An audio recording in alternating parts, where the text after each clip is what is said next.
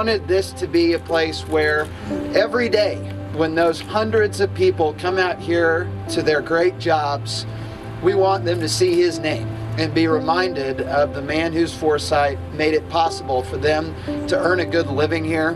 But I am just so thankful that David's family allowed us to honor him in this way.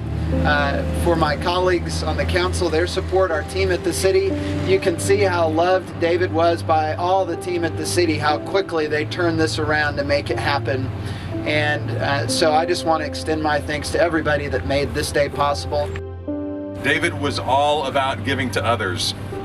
That's one of the things that sets him apart. Today, though, this is about us giving something back to him, to his legacy, to his family, to his passion for his beloved Council District 3. We replace today some meaningless numbers on a street sign with a meaningful and unforgettable name. Patrick. David Edward Patrick. It's the name of a person who we admired and loved.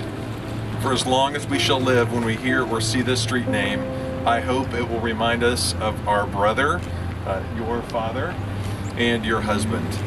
I hope that every once in a while when we hear it, we'll remember his unique drawl, his smile, his laugh, and his jokes.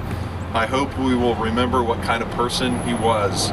We will miss you, buddy, but we are so glad we get to show you how much we love you through this one small act.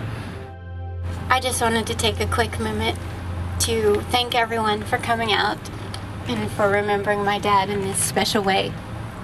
He has huge shoes to fill. I will never be able to do that, but I will step in his direction with honor and with grace, and make sure that the voices of our district are still heard and represented. He was an amazing man.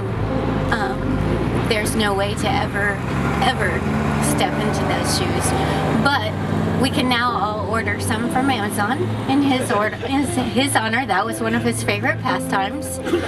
There were always many boxes on the porch, and they will forever be marked from David Patrick Avenue. So thank you so much for coming.